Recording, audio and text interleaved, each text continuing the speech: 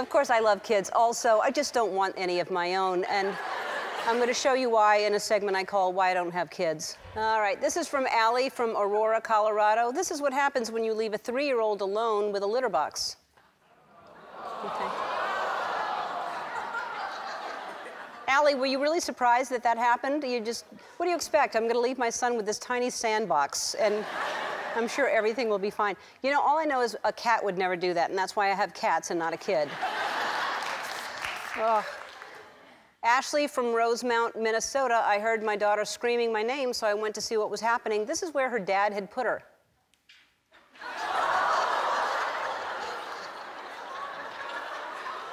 Let me remind you, the name of the segment is Why I Don't Have Kids, not Why You Shouldn't Have Kids.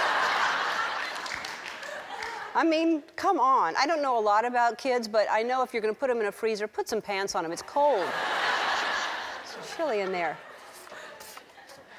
Brianna from Ocean Springs, Mississippi. I'm a wedding photographer, so I don't usually take photos of my kids. When I do, it always ends up looking like this. Yeah. Wow, but I mean, really, right? I mean, that's amazing. Look at that milk. You've taken something terrible like children and made it beautiful.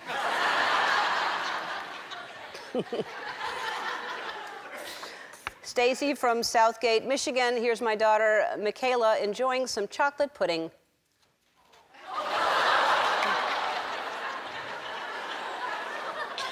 You know, I don't know if I would use the word enjoying. Yeah, that's the same look I get after enjoying some tequila.